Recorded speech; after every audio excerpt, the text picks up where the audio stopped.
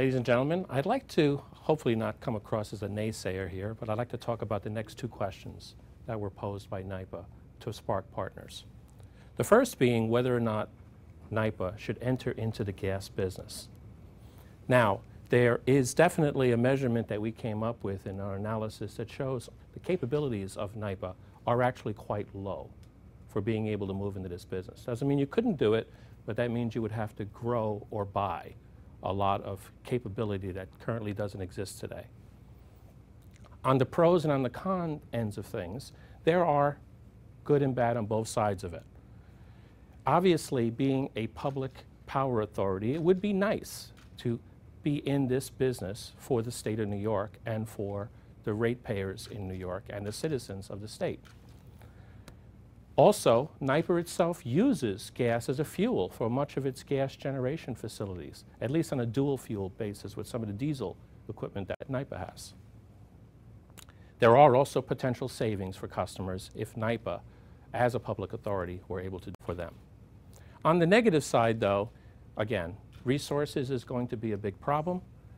There is limited existing contracts with buyers of the gas that NYPA would be able to capitalize on, where many other competitors in this area would have that. And there would be general community opposition amongst other cons that we came up with in terms of NYPA being the state controlling gas, and that always can raise some questions. One of the game changers that came out of this in our research was the fact that the Marcellus shale gas actually is going to be a massive amount of extra volume of gas available to everybody in the country. The projection is by 2035 that it actually will be almost 50% of the gas that's being provided. A massive amount of supply, with the supply having been growing to this point and is anticipated to continue to grow on trend all the way out to 2034. Basically, gas production is on a high, and it will, depending on particular market conditions, actually be a buyer's market. NYPA benefits from these prices, and quite honestly, we do not see how NYPA can add benefit to its customers by going into this business. The next question I'd like to talk about is whether or not NYPA, which you asked us to look into, should become the sole transmission owner for New York State. We again did a lot of research in this area, and we did come up with the fact that NYPA does have a moderate level of capability for being able to do this. After all, NYPA does control a large portion of the transmission lines in New York State today and maintains it very well. Most of them are at the high voltage end of things, but still, the skill set is there. Looking at the pros and cons of this, we found that, again, this is something that would fit in with Albany's goals. New York Power Authority is an authority and represents New York State and should be, if you think about it, in charge of such a critical infrastructure for the entire state. So it would fit in well with those goals. Also, it is anticipated that this could improve statewide reliability by having one entity in charge of it. On the negative side, however, projected capital costs, if NYPA needed to expand into areas that currently are not covered, would be quite extensive, in the area of $2 to $8 million per mile.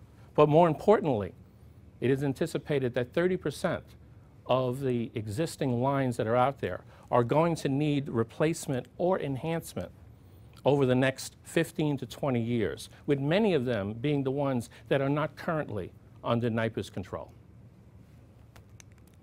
So the bottom line is, we do not recommend that NYPA become the prime or sole entity that controls the New York power grid. However, there is a consortium called Transco of New York State companies that are in the game and are putting their thoughts together and their brain power together to come up with the plans for transmission in New York State going forward from this point for the next 20, 30 years. And we believe that it is very important for NYPA to join that group.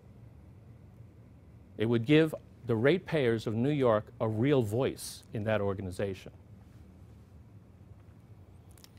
Again, There will be continuation in terms of the maintenance, as is being done very well by NYPA today. That doesn't go away.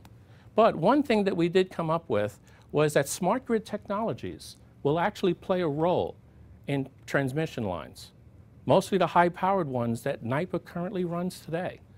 If we could make those smart grid distribution points and put those in place, then you would have a grid that would be more resilient to problems going forward. With that thought in mind, I would now like to turn this over to John, who will go into smart grid in general in a lot more detail.